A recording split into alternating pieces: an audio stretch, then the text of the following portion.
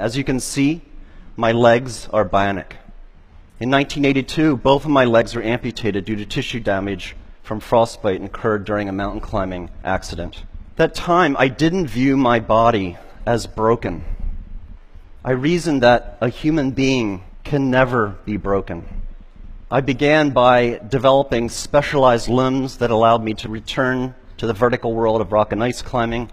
Through technological innovation, I returned to my sport stronger and better. Technology had eliminated my disability and allowed me a new climbing prowess.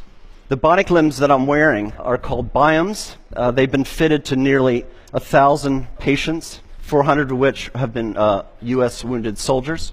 We use imaging tools such as MRI to look inside my body to figure out the geometries and locations of various tissues. Here's a 14 actuator circle that goes around the biological limb.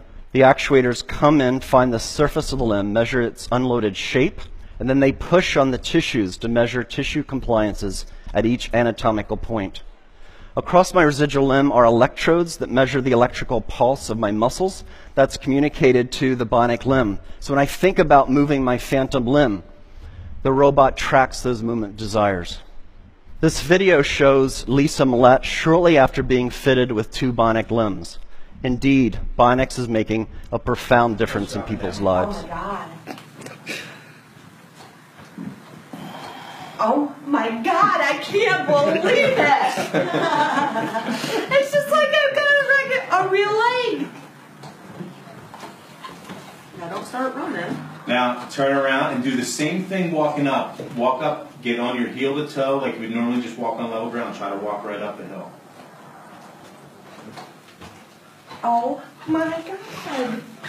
They're pushing you up?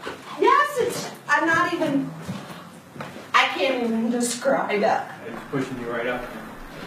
Basic levels of physiological function should be a part of our human rights. As a society, we can achieve these human rights if we accept the proposition a person can never be broken. Our built environment, our technologies are broken and disabled. Indeed, through fundamental advances in bionics in this century, we will set the technological foundation for an enhanced human experience.